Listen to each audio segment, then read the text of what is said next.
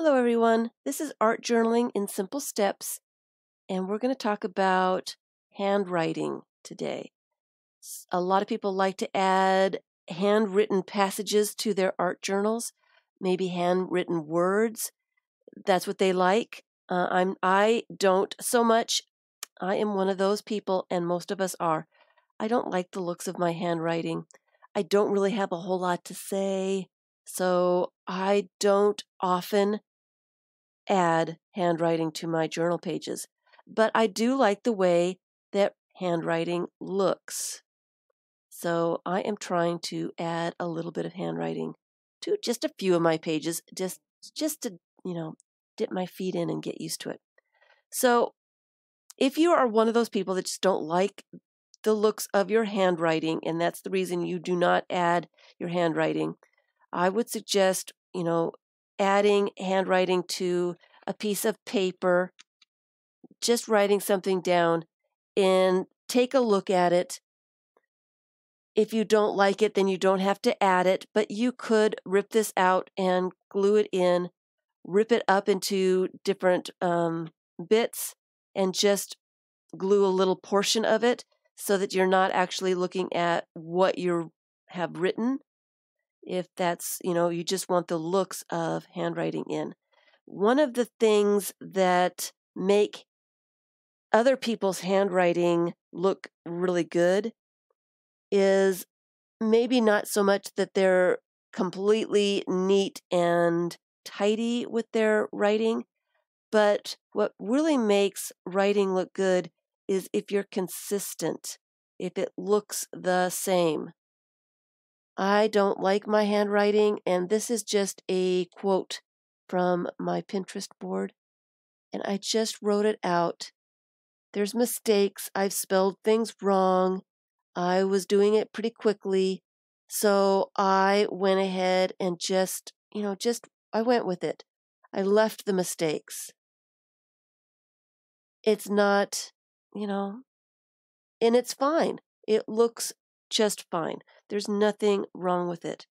So I can rip this out and tear it up or use the whole thing. I don't want this part because it doesn't have anything on it.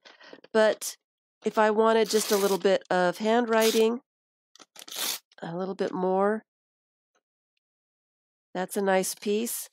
I might just add this to a page.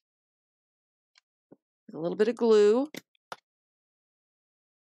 All I need to do is add it.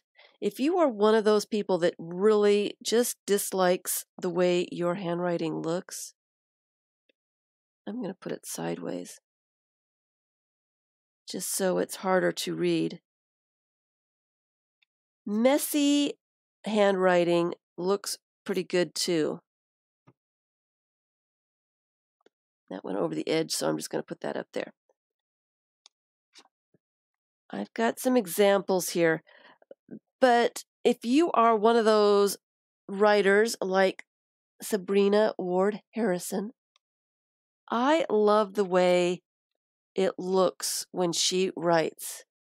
It is messy, it's imperfect, it's almost like it's scribbled. I enjoy this kind of writing. I wish I could do this. I have tried to kind of mimic this a little bit, and I wasn't happy with it. I'm going to try it again, but it's consistent. It's what makes it look like it was meant to be that way. So it looks like it's supposed to be there, just exactly the way it looks. I absolutely love it. And that's how she writes in her journals. It's all messy. It's all almost childlike. And it is fabulous. So having messy writing can be a benefit when you're trying to do something like that. So mine's not quite so messy, but mine's consistent. And I have written on some magazine images. I've written on envelope pattern, words, just follow your bliss. I've written on some painted paper. I've written in a square just going around. Not necessarily, and I kind of repeated one of the quotes that I found because I couldn't fill up the page, and I just kept going round and round and round until I filled up the page. It's not really meant to be read. It is just more for the visual effect of writing. Of course, you can write your journaling on your page. If you want to read it later, you can, just use handwriting any way you want to do it. And here is another quote written on, this is a magazine cover, on a picture. It doesn't have to be straight lines. It doesn't have to be anything specific. It can be anything at all. I like to use quotes. I like to use movie dialogue, passages from books, my favorite books, song lyrics. If you don't have a whole lot to say but want to use a little bit of handwriting, go on Google, your favorite song. Start writing the lyrics out. You can write it on anything and then glue it to your pages, or you can just start writing in the book. However you want to do it. I was going to write something in here. I'm going to be brave and just go for it. I'm going to write a little quote that I found on Pinterest.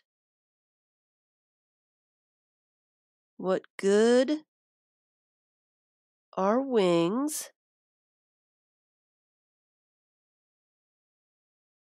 without the courage to fly? Just kind of a scribble there. You can hardly see it, but it's there. Fun stuff. It doesn't have to be anything serious. You can write anything. If you want to write about your day, something that happened, something that you'd like to remember, that's what journaling is all about. Go for it. I was going to try to find some place to add that, and it kind of looks interesting here. There's a straight edge here. I am just going to glue it right there in my book. So I have a couple of places that has some handwriting.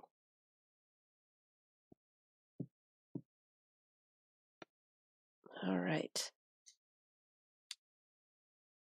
And I can get used to the way it looks. I don't have to worry. I can cover it up if it really distracts me way too much, but now I've got some writing in my art journal. Give it a try. Get used to the way your writing looks. Messy is good. I love the way messy writing looks. If you want to practice on a different piece to make sure it's exactly the way you want it to look, that's good too. And here's another thing that I could probably try to find a space in the book. Let's see if I can find a place to put this. I have some scribbles that I'm not real fond of. Let me see if I can find them. I'll just glue this on top. There's some other scribbles I really didn't like. Here. but I don't really like the green with it. I like the green with this one, and I'm actually going to rip the straight edges off.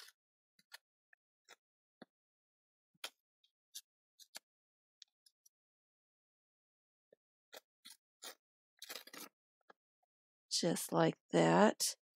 And I'm going to glue that onto the page. I don't necessarily have to keep it. I can put something on top of it, or paint, or anything else.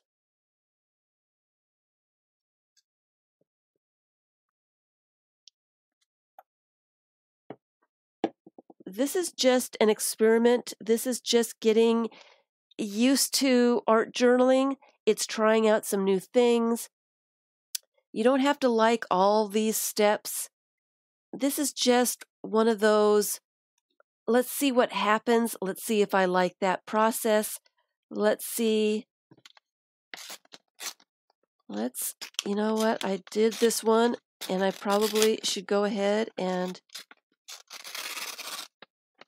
glue it into this book too. Is it about the right size? I can just pop it in. I think I've got a blank page somewhere. I'm not covering something else up.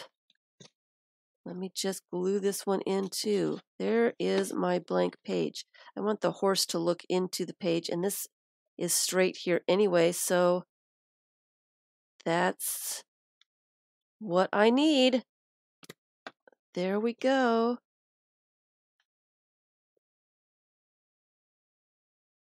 Should be using my gluing magazine. Oh well. The glue on there.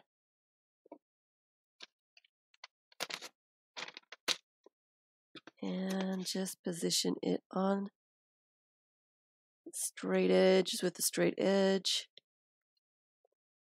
And just glue it in.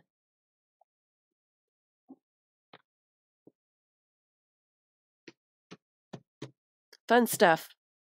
Nothing to be afraid about. And I've got quite a bit of writing in this signature. I might have to add some more writing to some of these other ones. These signatures are just to show you how adding more and more layers on top of other layers, and then adding layers on top of those layers, it's going to show you how these simple steps really start to add up and start to make some interesting pages, doing extremely simple stuff, nothing complicated. If you break it down into little simple steps, do them over and over again, go back to steps that you like, cover up steps that you don't, they're going to end up being very interesting. And I hope you will enjoy your pages at the end of a bunch of steps. Add some handwriting. Just give it a try. A little bit of courage. Thanks for watching.